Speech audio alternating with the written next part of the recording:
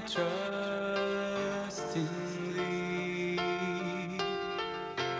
to be my true and lasting peace. O Lord, my God,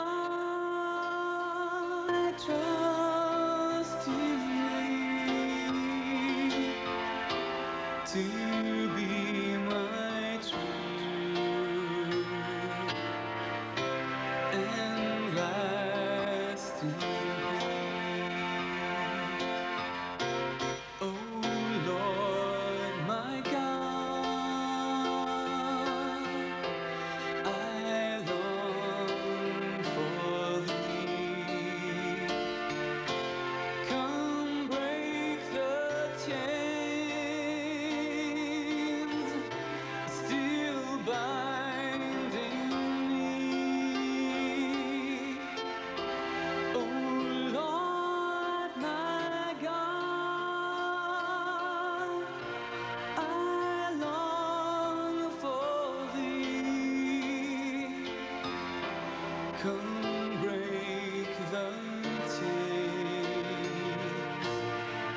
still binding me.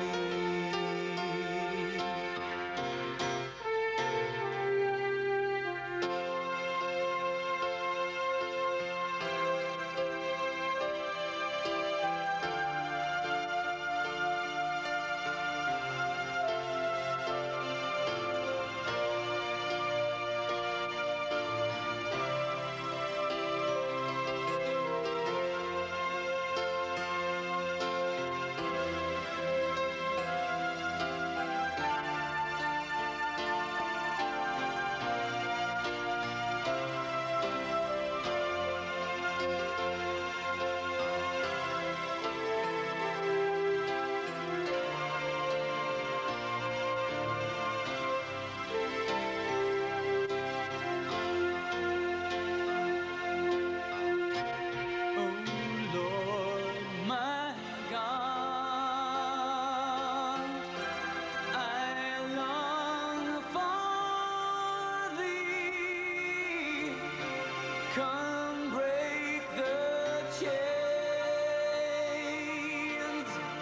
still binding me. O Lord, my God, I long for thee. Come break the chains still binding me. Oh, my goodness. You can do better than that. You know, in the seminary, we used to greet the day in the Lord in Laudetur Jesus Christus. Laudetur in aeternum was the answer. In plain English, that is, praise be the Lord Jesus Christ, now and forever. And in my home of my parents, in Polish, the language in which our Lord spoke to Sister Faustina, the greeting is Niech będzie pochwalony Jezus Chrystus na wieki wieków. Amen. I won't ask you to learn that, but I will ask you to learn the response now and forever.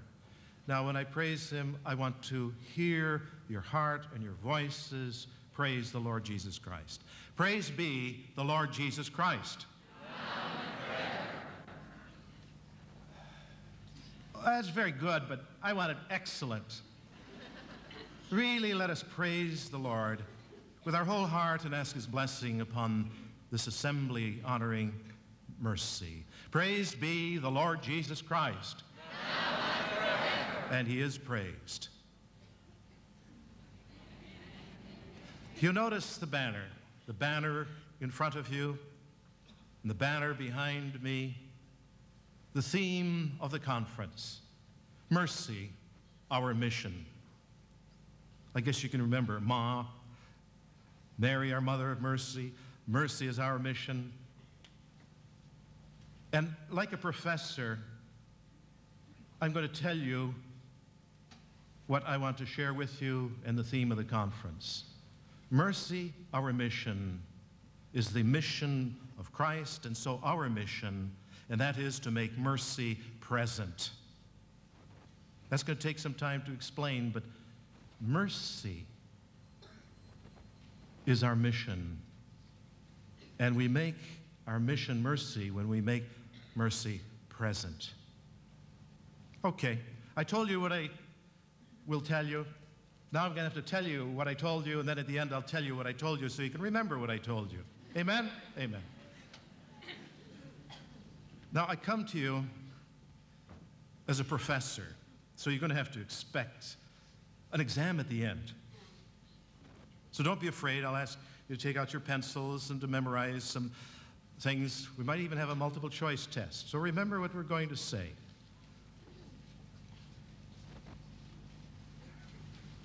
I told you I'm a professor. I'm in a community of the Congregation of St. Basil. They're priest teachers. I was ordained in 1954, and for the first 16 years of my priesthood, I was involved in the field of biochemistry.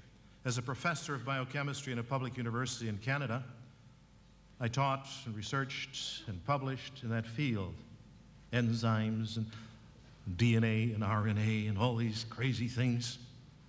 And then, through the experience of the Holy Spirit in 1968, 24 years ago, the experience of being baptized in His Holy Spirit, it turned me around and moved me right out of that academic field into priest retreat work. And for 16 years, I worked with priests, giving retreats in all sorts of different places. In fact, even here at All Hallows and back in 1978. And then, in 1985, traveling so much, I just began to get burnt out, and a priest challenged me to go to Solitude.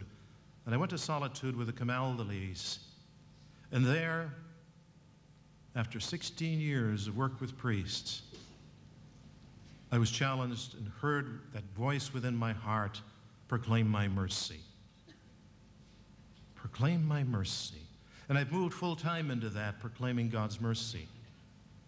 And so here's a sometime professor talking about God's compassionate love for those who are trapped in the misery of human condition, sinful, weak, discouraged, to talk to you and talk primarily to myself so that I would experience that mercy and could tell you about it. How many here need God's mercy? Would you raise your hands? Is there anybody who didn't raise his hand? We all need it. And you say, well, what is this mercy that we need? It's not a thing. It's not something you go to the store and buy, like you'd buy a loaf of bread or a pound of butter. Mercy, the Father revealed in His Son, Jesus Christ. And mercy came in person. Jesus Christ is the mercy of God, incarnate, personified, visible, tangible. And He is among us now through His Holy Spirit dwelling in our hearts. But we must open our hearts to that presence. And what we want to see is how God, over the centuries of the church, has instructed His people on what this is, this mercy, this love poured out. You say, well, what is mercy? It's God's love poured out through the pierced heart of Jesus. It's God's love poured out for us who are in misery. It's God's love and compassion poured out for us who are discouraged or confused or in darkness, depressed or bored or angry or sinful. Then the litany can go on. If you haven't identified yourself with one of those, we'll touch on one of those as we go along. We all need mercy. The fathers of the church, like St. Augustine, theologians like St. Thomas Aquinas, mystics like Sister Faustina Kowalska, popes like John Paul II, have described God's mercy as his greatest attribute. What is he like? He's mercy itself. And that is one of the great ways that Jesus described himself to Sister Faustina. I delight in the title mercy. I am love and mercy itself.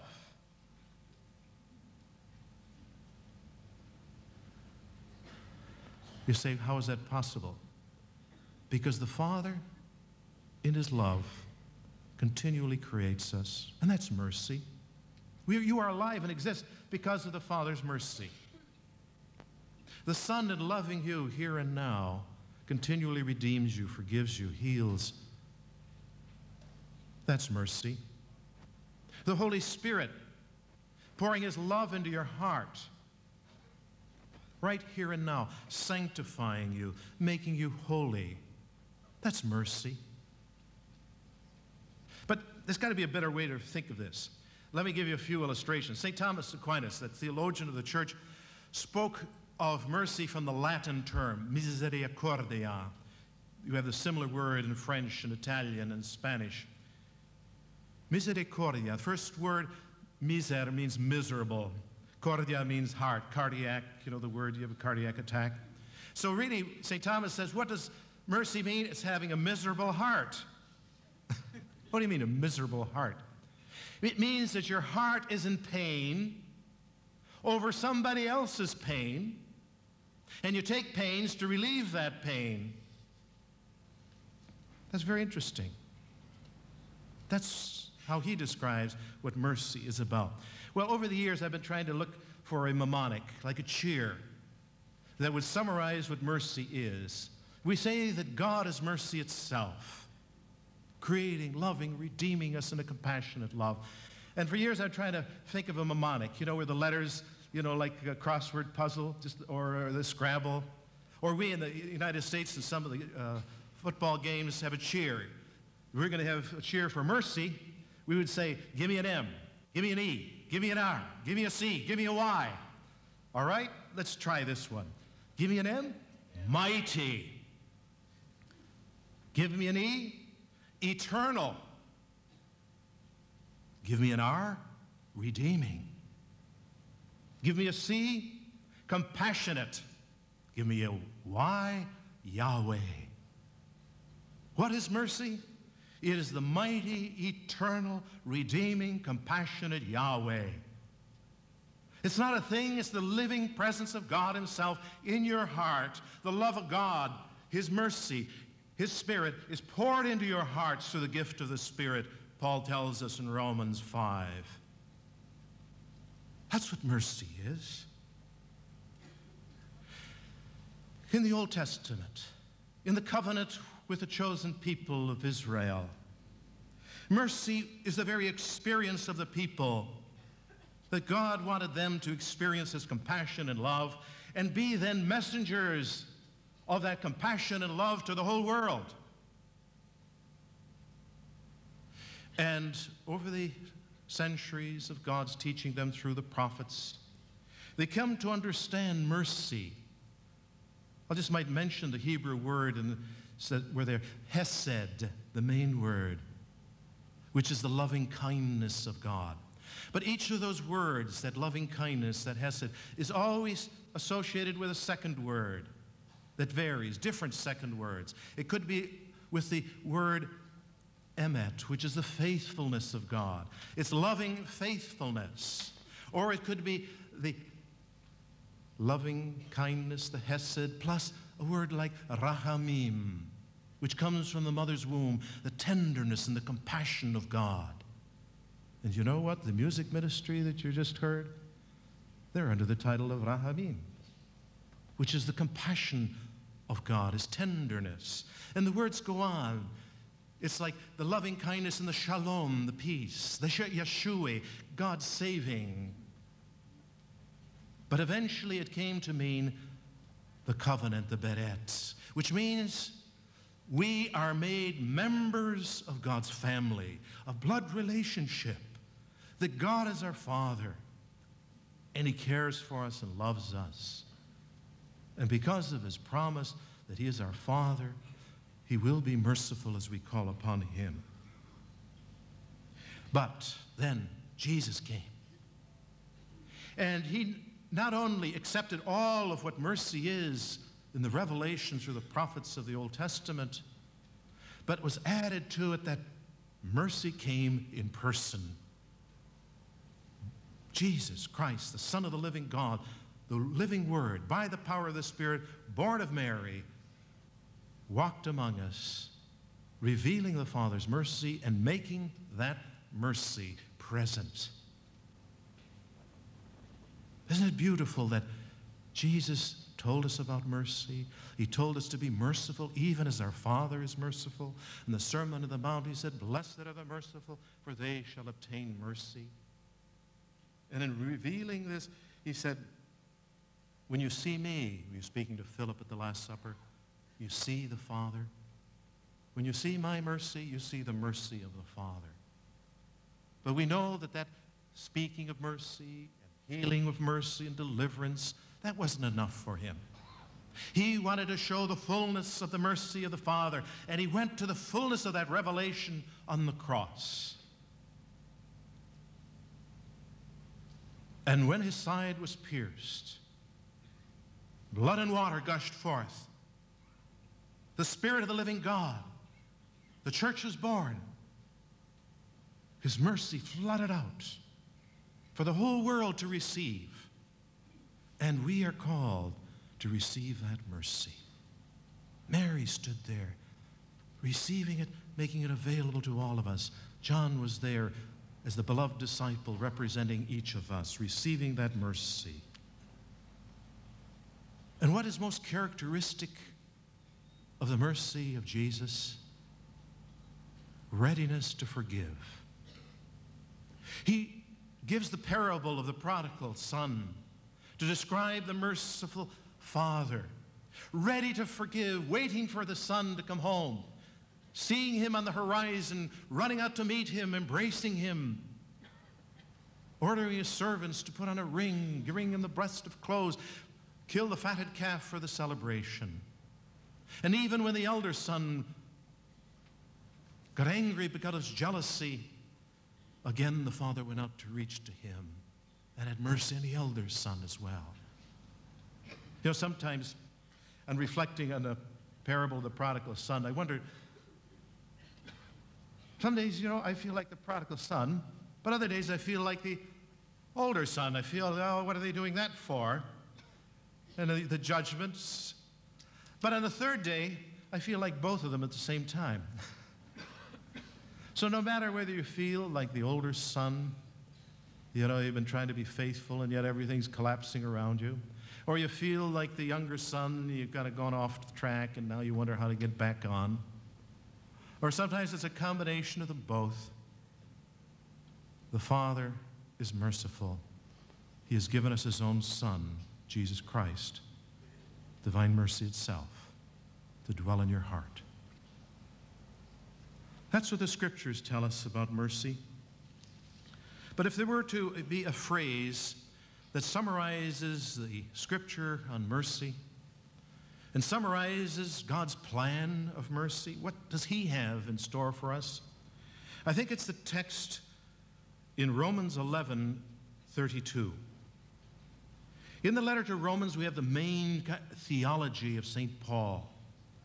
In chapters 9, 10, and 11, he speaks to the fact that by the mercy of God, the Jewish people were chosen as his own people, and they were to be the mercy of him revealed to the nations, but they failed, and they were cut off.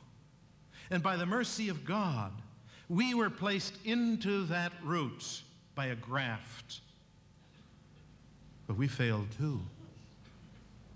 And it seems as though God wished to show mercy that they too may receive mercy.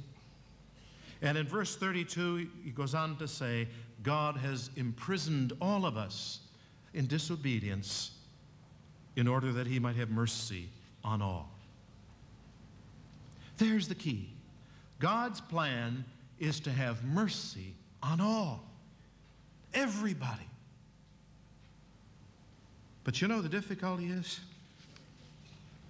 He's created us free. And we can resist. We can say no. We can keep our hearts locked. But we all need that mercy. We all need to open it up.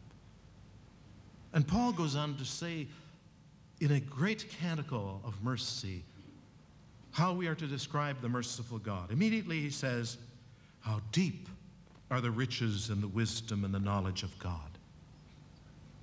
How inscrutable his judgments, how unsearchable his ways. For who has known the mind of the Lord? Or who has been his counselor?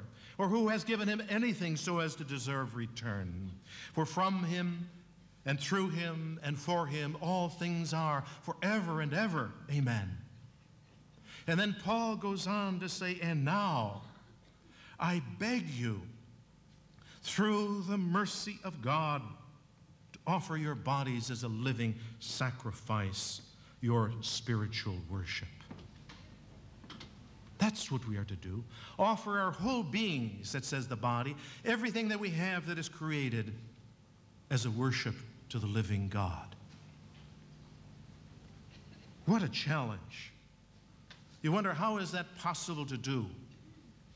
That's one of the questions we want to look at and consider.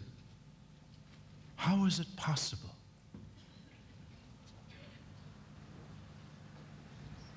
One clue on how it is possible is to consider what our Holy Father has said in a series of encyclicals on divine mercy, on the Holy Spirit, and the mission of the Redeemer. Let's consider these. Our Holy Father, in his second encyclical, Rich in Mercy, Dives in Misericordia, that Latin term that is described the encyclical, says that Jesus came to reveal the Father and reveal him as mercy.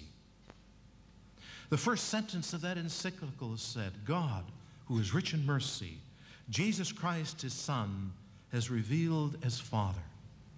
And throughout the encyclical, then he says, Jesus came to reveal that mercy and to make it present. Do you remember I told you right at the beginning what I'm going to say? That the mission of mercy that is Christ's and ours is to make mercy present. To make it here and now. Make it visible, tangible, available through prayer, through good works, through the variety of spiritual and corporal works of mercy. And the Holy Father says, how did Jesus make that present? He said he made love, which is more powerful than death. He made love, which is more powerful than sin, love, which is more powerful than evil, present among us in Jesus Christ. And the fullness of this at the cross. There it was. He went all the way. In the first encyclical, Jesus came to reveal the Father's mercy. Jesus came to make mercy present. That's his mission. And so ours. In the encyclical on the Holy Spirit, which was like a third encyclical in a series, his first one on the Redeemer of man, and the second on divine mercy, and the third on the Lord and giver of life, on the Holy Spirit, he says that the Holy Spirit, he's quoting here John chapter 16, saying the Holy Spirit convicts us of our sin. He convicts the world that is in us of sin. Not in order to condemn us, no. But he points to that sin and makes us aware of that sin. Why? In order to bring us to the source of mercy. Bring us to salvific love. And you know what that salvific love is, he says? That's mercy. God will awaken the sin within you. The closer you come to God, the more you realize that in fact you are a sinner, greater than the sinners around you, because as yet you have not fully yielded to his mercy. The greater the saints, you say, they realize how sinful they are, and it's true because they understand It's only God's mercy that keeps us in his bosom. And so the more you are aware of your nothingness, the more you are aware of your darkness, the more you are aware of your sin, the more you then depend on God's mercy. Thanks be to God. And the Holy Spirit then convicts us not to condemn, but convicts us in order that we go to the cross, the pierced side of Jesus, stand under the fount of mercy, and be cleansed. And then the Spirit can make us channels of that mercy to others. In the third encyclical that I'd like to point out of the Holy Father, one of the most recent ones, Redemptoris Missio, the mission of the Redeemer, a very important one that challenges the church to a new time of evangelization to the nations. And that means you and me. And what he says is that Jesus came to make the kingdom of God present. And then he explains what that is. He says, to make the kingdom of God present, we make God's mercy present. We believe in him, and it means to believe in his merciful love. And again, the third encyclical, we say, the mission of Jesus was to make his kingdom present, to make mercy present. And so our mission is to make mercy present. And say, how can you do that? How is that possible?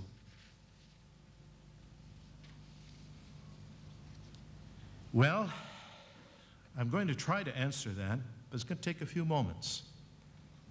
And we've got to back up for a moment and look at some things that are really absolutely for sure. I say there are three absolutes in the world. What does that mean? You can be absolutely sure of, number one, your own death. I'm going to die, you're going to die. We can be absolutely sure of that. Any doubts here? All right, we can be sure of that. What else can you be sure of? You can be sure of that every one of you have suffering and pain in your life.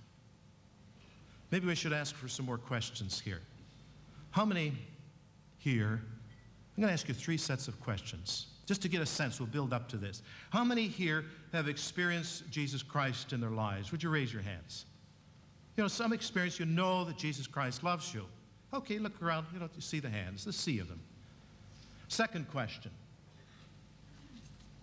How many have experienced the Holy Spirit in their lives? Would you raise your hands? His presence, his love, his healing, his guidance. Okay.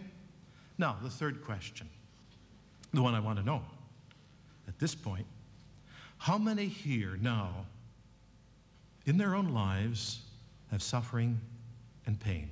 Would you raise your hands? Well, wait a minute. You know what you just said? You said you experienced Jesus in your life. Second question, you experienced the Holy Spirit in your life. And now you're telling me in the third question, now you're suffering. Now, come on. Now, look, just to make sure of this third question, I'm going to ask it again around the other way. Is there anyone here that has no suffering, no pain in their lives? Would you please raise your hand? You have no pain, no suffering? Are you a Christian? You haven't joined Jesus on the cross. You don't have anything to offer then. I don't say that you're not with joy. I'm just saying, do you have any pain or suffering?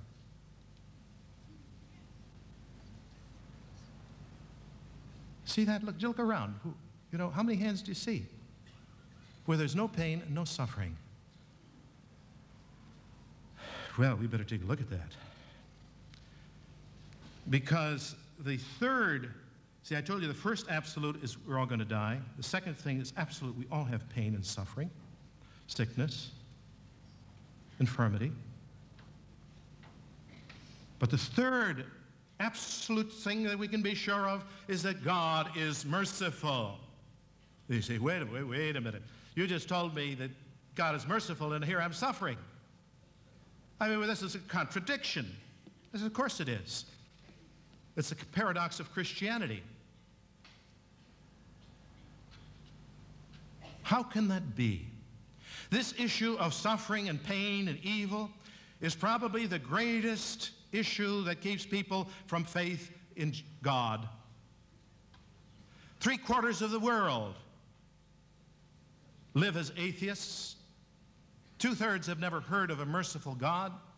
And the 1/3, the Christians, the Jews, the Muslims, who are supposed to have heard of a merciful God, act as though he weren't merciful. How can we consider the problem of evil? We escape evil and suffering and pain and tension and boredom by every possible way. The media, the radio, the telly, everything tells us, get away from it, take this pill, take this drink, take this vacation, read this, wear that, go there. Nonsense! Jesus says, take up your cross daily and follow me. He didn't say, escape from it. He said to embrace it and make use of it for the sake of others. And this is exactly what the Father's plan was in Jesus Christ. God so loved the world that he gave. He gave his only begotten Son, Jesus Christ, in order that we may not perish but might have life eternal. And how did he give him? Right to the cross. Jesus embraced our sin. Jesus embraced our infirmities. Jesus embraced our suffering. And by that merciful love, transformed suffering into mercy. If you ever doubt that, look at the cross. Gaze upon the pierced heart of Jesus and see the source of all mercy. Jesus came to make mercy present, and he made it present by embracing suffering and love, healing infirmity, and making it the source of suffering. He implanted right in the center of our suffering the very seed and answer to our crisis, and we try to reject it and throw it away in every possible way. And the very seed and answer is within you. When the Israelites in the desert, because of their idolatry and mumbling and grumbling, were punished by God by the seraph serpents, they were bit and poisoned and many died. They cried out for mercy, and the Lord instructed Moses, make a bronze serpent, lift it up on the staff, and anyone who will gaze upon that serpent will be healed. In other words, look upon that serpent, the very thing that has caused your problem. Embrace it and see that within it is the very source of mercy, because God has transformed suffering to a source of mercy. That is the greatest paradox and mystery of our Christian faith. It's God's merciful love in Christ Jesus on the cross that has transformed your suffering, my suffering.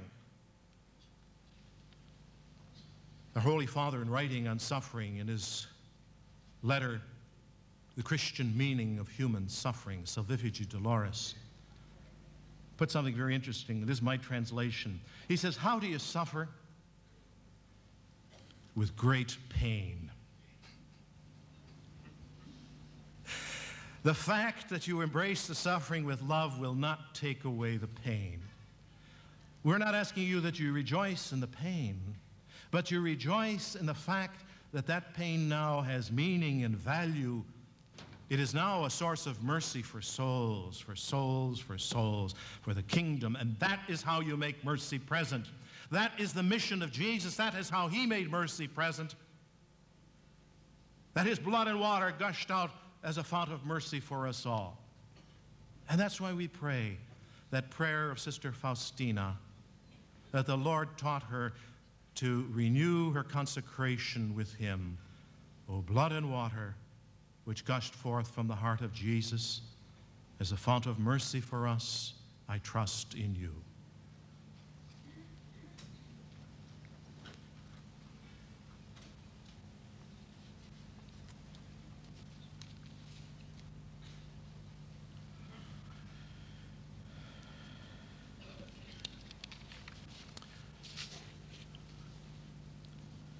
You know, in order to do this, We need something special. You know, how can I embrace suffering with the peace, joy, and love of Christ, of St. Paul, of Peter, whose feast we honor today, of Sister Faustina? I don't know. There's a Latin phrase we used to use in the seminary, nemo dat quod nobit, which in plain old American English is, you can't give what you ain't got. Do you understand what that means? If you haven't got it, you can't give it. If you don't have God's mercy, you can't give it. I need God's mercy in order to fulfill his command, be merciful even as your Father is merciful. How can I possibly be merciful like the Father? Impossible! Except for the mercy of God poured into your heart through the gift of the Holy Spirit. Unless you're immersed in that mercy, unless you're plunged into it, submerged into it, like dive into it like an ocean. The Greek word uses baptized. Unless we are baptized into his mercy, how can we ever possibly be merciful like our Father? Unless we're baptized in his mercy, how is it possible to embrace suffering constantly, day in and day out? The boredom, the confusion, the fears, the anxieties, the depressions, the sickness, on and on and on. God's mercy is greater than sin. God's mercy is greater than our misery. God's mercy is greater than death. God's mercy is greater than all evil. God's mercy is greater than his whole creation. I need, and you need, we need to be immersed in God's mercy, to be baptized in his mercy. We need it to receive it, to know it, to experience it, and so be apostles of mercy and carry out our mission of making mercy present. I need that mercy. I need to be baptized in his mercy to fulfill that command, to proclaim his mercy, to be a missioner, to be an apostle, to practice mercy, to plead for mercy, to glorify his mercy, to make his mercy present. I just need it. But then the question comes, well, if we need it, how do you get it? If I haven't got it, what do I do? You ask for it. In the Gospel of Luke, Luke 11, he said, ask, seek, knock. And that spells A-S-K. A, ask. B, C. No, we're not in the ABCs, we're in the A-S-K. Ask. S, seek. K, knock. Ask, seek, knock. How much more will the Heavenly Father give the Holy Spirit to those who ask him? Luke continues, quoting the words of Jesus. He'll give you the spirit of mercy. Plead for it, ask for it till you have it. And you say, how do I know I have it? When there is a peace and a joy and a love in embracing the suffering.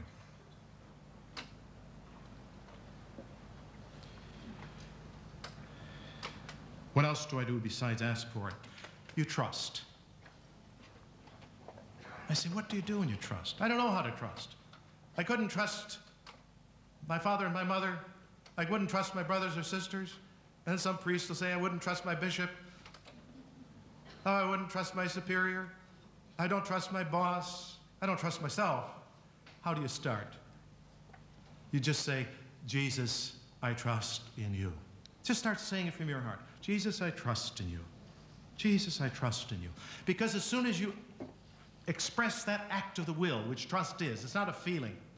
It's a decision, an act of will, giving God permission to be merciful to you. Jesus, I trust in you is saying, Jesus, you may be merciful to me because that's what you want to do. And I'm opening my heart just as much as I can right now. Flood it. Our Lord told Sister Faustina, even if the greatest sinner turns to me with trust, he will quickly grow to be sanctified. If they would only open their hearts with trust, I would do the rest. If only they would accept my mercy with trust. And it's that word, if only, describes your free will. You have the key.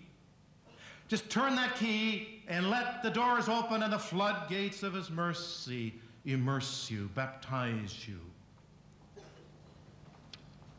And so what is this trust? But it's the allowing God to be merciful to you. It's the key to being merciful. It's the key to offering your sufferings. It's the key to glorifying God's mercy. It's the key to our mission.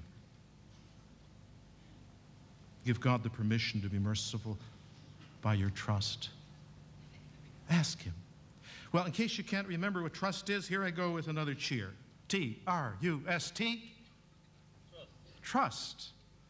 T, total. R, reliance. U, upon. S, saving. T, truth. Total reliance upon saving truth. In the Gospel of John, chapter 8, he says, if you believe in the gospel, the truth will set you free. And if you believe in the Son will really set you free. That is saving truth. That is trusting in mercy itself. Jesus personified mercy, who's come in person. Maybe one more stress on the place of mercy and trust. It all begins with God's mercy. That's the beginning and end, our very existence, our salvation, our sanctification. If I could just, God's mercy is there, we're here. And the connection, the pipeline that opens up God's mercy to us is trust. How important it is that we beg God with trust and humility for his mercy. Just repeat, I trust in you. God, you are merciful, you care for me, help me. And if you don't know how to do it, go to Mom and say, Ma, help me to trust. You are blessed because you believed the word of God spoken to you. Help me to trust, and she will. Say, how do I live in this ocean of mercy? How do I live baptized in his mercy? So his mercy floods through me out to others and radiates to others. I would say, stay in the heart of Mary. In the heart of Mary is that great reservoir of mercy, and she places us right in the merciful heart of Jesus. And Jesus brings us to the bosom of the Father. Just say, Mary, you're my mother. Take me into your heart. Place me in the heart of Jesus. And again, you may say, stand with Mary at the cross. There, the beloved disciple. There, you're in the place there where the beloved disciple was. Stand under those rays of mercy. In the United States, some of our Pentecostal brethren have a little ditty song that I delight. It goes with these words, I want to stand under the spout where the glory comes out. Well, I like to little change just a bit. I want to stand under the spout where the mercy comes out. Stand under the rays. I find myself just sometimes have to, if the Blessed Sacrament isn't there to be irradiated, I just have that image of the merciful Savior and let the rays of mercy just irradiate me because I need it so that I carry it with me. Not only in the home and the office, but even in the car. Be irradiated. Stand under the rays of mercy. And then pray. This is a way to live. Pray that mercy. Ask for that mercy. Jesus, I trust in you. Jesus, mercy. Pray the chaplet. And throughout the whole Eucharist, we renew the mercy of God within us. That sacrifice of his mercy. The miracle of mercy and his presence in Holy Communion. You can take some of the scriptures that maybe are very much alive with you. One word that is very much alive with me since early days of secondary school, we call it high school in the United States, was a word from St. Paul's letter to the church of Thessalonians. His first letter, chapter 5, 16, verse and following. Rejoice always, pray without ceasing, in all things give thanks, for this is the will of God in Christ Jesus regarding you all. Very simple. Just 1, 2, 3. Rejoice, which is a decision always to praise him and acknowledge him. Not that you'll feel joy, but you will rejoice. It's an act of decision, an act of the will. Pray without ceasing. Jesus' mercy at every situation. And in all things give thanks. Acknowledge that God is the source of mercy, and you acknowledge it and return it to him. Rejoice, pray, and give thanks. And Paul goes on to say, this is the will of God. You want to know what the will of God is in every moment? Rejoice, pray, and thank.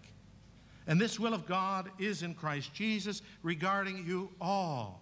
It's plural. It's for everybody. And so we can say that God wants to have mercy on us all. And he's going to have mercy on us whether we like it or not, because he's going to win. Sometimes if we ask for mercy, obviously it comes immediately. Sometimes it's the next day. Sometimes it's down the line. You know, a year is like a day or 1,000 years to the Lord. He will have mercy in his perfect timing. And we can see right around us that there's something very special happening, that we're beginning to follow as church very closely in the footsteps of Jesus.